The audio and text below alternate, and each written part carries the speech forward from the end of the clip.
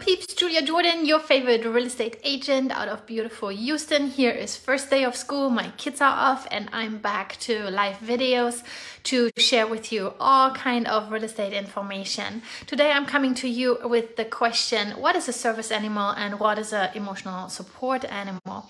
A support animal, you basically can qualify online for a small fee, $25, $125, how much ever these robbers decide to take out of your pocket, and you can get qualified whatever is breathing, because it is basically a piece of paper. You fill in a name, there is no qualification, nothing.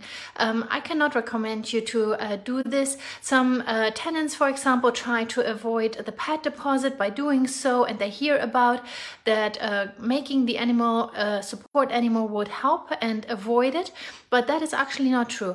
Your animal would have to be a trained animal prescribed by the doctor. Let's say you sit in a wheelchair and you have a trained dog to get you certain things out of the refrigerator or open doors for you, or you are blind and the dog is trained to help you cross the street. I do not know, like going to the grocery, you know, all those different kinds where dogs can help, or any other. I mean, they're trained pigs, they're trained, I don't know what else. A lot of animals are trained.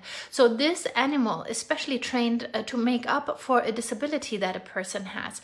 Disabilities are protected. People with disabilities are allowed to rent a home that is qualified, no pets allowed.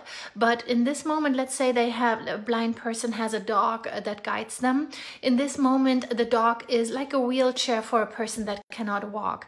The dog becomes a tool for the person. It is not seen as an animal anymore. And actually, the landlord would violate regulations by disqualifying a tenant due to that reason.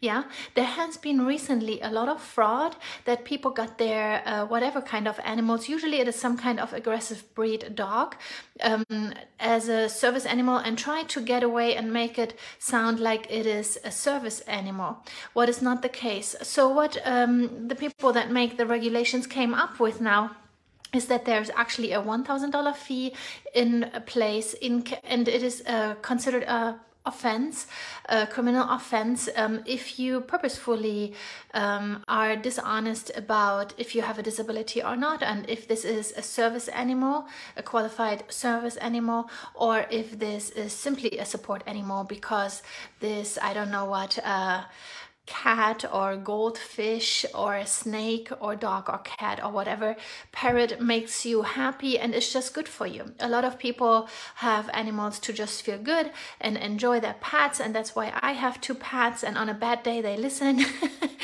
But this is not considered a real service animal. So the regulations have changed. In the past it was a $300 fee, and it is changed now to $1,000 to prohibit more strongly that people take advantage of the laws for disabled people, and that these benefits are actually for those that need them. Yeah, this is a little update, service animal and emotional support animal, and please do not go online and waste your money. If you rent a place, you will still have to pay pet deposit. And if you have a aggressive breed, a trick, the answer is that there are insurance providers that cover aggressive breeds, and that is usually the only excuse or the only reason why landlords do not want to have aggressive breeds, because they risk their own insurance on the home when there are aggressive breeds present. So there is a additional insurance that the tenant can pay for, and then it would keep the landlord and the owner, so the tenant, safe, and usually we get those tenants accepted. Those are the little tricks that you learn when you do the lease specialist course at HAR or property management course at HAR. So education always helps to help our peeps with leases, to help the landlords to not encroach on any regulations. If we actually have a disabled person, we cannot discriminate, and this happens mostly unknowingly. And also, of course, to help all my clients. Continuous education is on my heart to help my peeps on the highest level, and leases is just a tiny part of it, okay? You guys have a wonderful day. I hope this information was good. Bye-bye. Have a wonderful day.